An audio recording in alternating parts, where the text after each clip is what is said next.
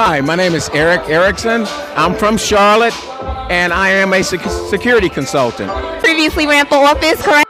That's correct. I ran for office in 2017 and 2016, and I lost.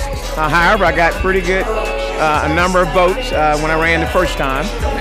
So that gave me a push to want to, stay in this arena and maybe run again. Nobody ain't for you, I get it. Nah, blow up real on a come up. First thing you need to do is kind of get to know some politicians that's already in office and have conversations with them so you can kind of learn about it.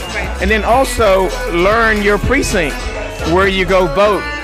Because a lot of times people don't know where to go vote and what precinct they belong to. And just learn all you can about politics. And then if you feel led and compelled to do that, then you should run for office doing something for the community. Okay. Can you think of specific factors that may have affected you winning or may have, I guess, negatively affected that? Well, it takes resources. It takes money. If you're raising, I always say, if you're going to run for office, raise the money first. That's one thing you got to do. Raise the money so you can have the money and so you can reach more people. Because you have to have mailers, you have to have robocalls, things that can reach more people. You want to reach a broader audience.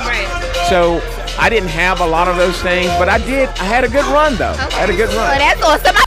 So what do you think about, I see in Charlotte, Vilaus recently won. It seems like, more African Americans are getting into office, not only in Charlotte, but also in Atlanta. Great things are happening. So do you think that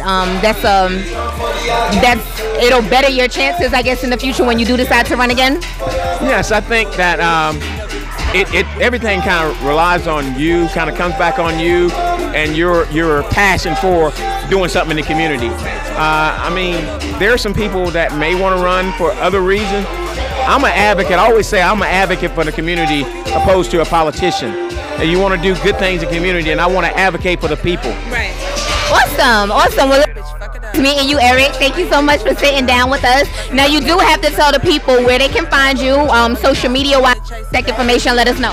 Yes, you can find me on social media, Facebook, Instagram. You can go to Eric Hard Grinder. I do a fitness in the park. I do fitness, so I believe in grinding. So you can look me up for Eric Hard Grinder, and that's HARDD Grinder. And it's your girl Shy. One time for Pretty Fine. Hey, y'all stay tuned.